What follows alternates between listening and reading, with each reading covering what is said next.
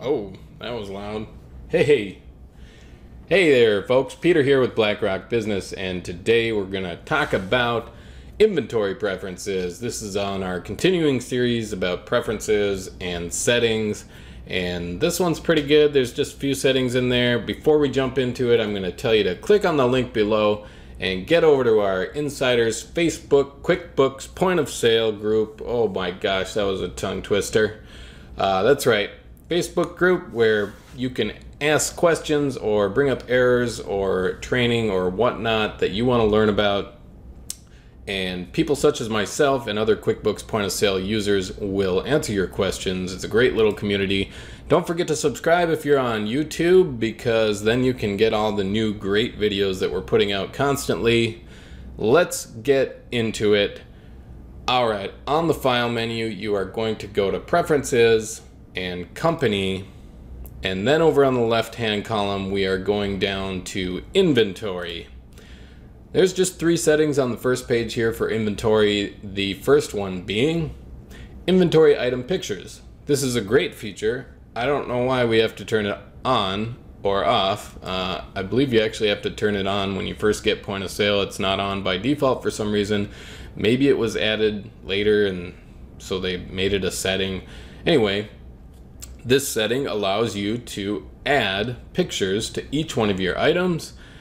Makes an excellent case for being able to identify your items. If you have certain items that are similar, but you want to make sure your employees understand which one's which when they're ringing them up on the receipt page, the make a sale screen, it actually shows you each picture as you're ringing it up, so you can like clearly identify, okay, yeah, that's the thing in my hand that I just scanned, or the thing that I looked up on the bar at the top. So very easily you can see with the pictures what you are ringing up, or if you're looking through your item list, you can actually see the picture right away in the details pane on the right hand side. Pretty great feature. I don't see a whole lot of people that use it just because it's tedious, but maybe you have employees who are sitting around twiddling their thumbs all day and you want to give them something to do. It'd be great to have them add pictures to all of your items, at least the important ones. Okay, the next setting here, item number sequencing. This might sound confusing at first when you read it. What it says is reset automatic item number sequencing when an item number is edited. So what that means is if I turn this on and I'm creating a new item or editing an old item, if I want to, let's say you have 3,000 items on your inventory list.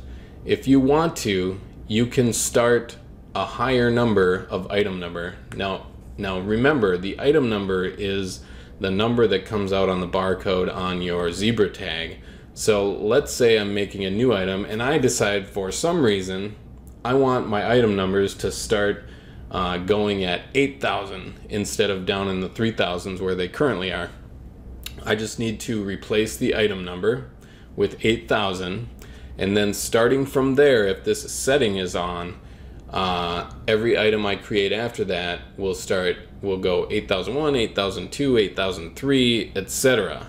So if you really wanted to, if you wanted certain vendors or certain groups of items to be in a different number area on your item list, I guess you could do that by constantly changing and resetting what number your new items are starting with. If you really wanted to get really organized with what item numbers your different types of products use, you could do this. I usually don't see anybody do it, but it is possible.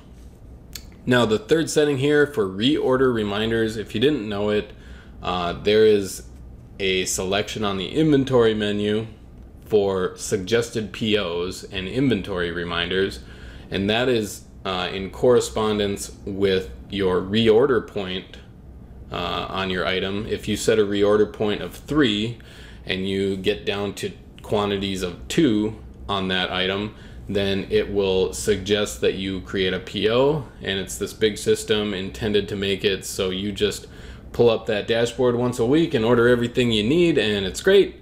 So anyway, back to this setting, this wants to know whether your reorder reminders are based on available quantity or on-hand quantity. Available quantity is by default, and I think that you should leave it there, because if you change it to on-hand quantity, that will also include the quantities that are already promised to layaways, work orders, customer orders, sales orders, all of those things. I don't think you want to include those numbers in the calculation. So you only want to calculate the reminders based on available quantity, which would be like if you have 10 but 5 of them are already on customer orders, then really you only have 5 available. So available quantity is what you should base it upon, right? All right, we're going to go into the subsection here for unit of measure. I will probably do 1 or 2 or 3 videos in the future on units of measure, because it's so powerful and it's so great to use in certain situations. It makes so much sense. So a unit of measure, real quick, is like if you order a case from your vendor and 12 products come in that case, well, on your PO you want to order 1 case because that's the price you're paying for 1 case from your vendor. But when it arrives, you want to sell all 12 of them separately. So in the units of measure, real quick, we would add case as a unit of measure, and we would add each as a unit of measure. And we would say, yes, we want to turn on multiple units of measure. And entering the units of measure here gives you the ability to use them and specify what they are when you're creating an item. And of course, you have to turn the setting on so that the ability is available to you.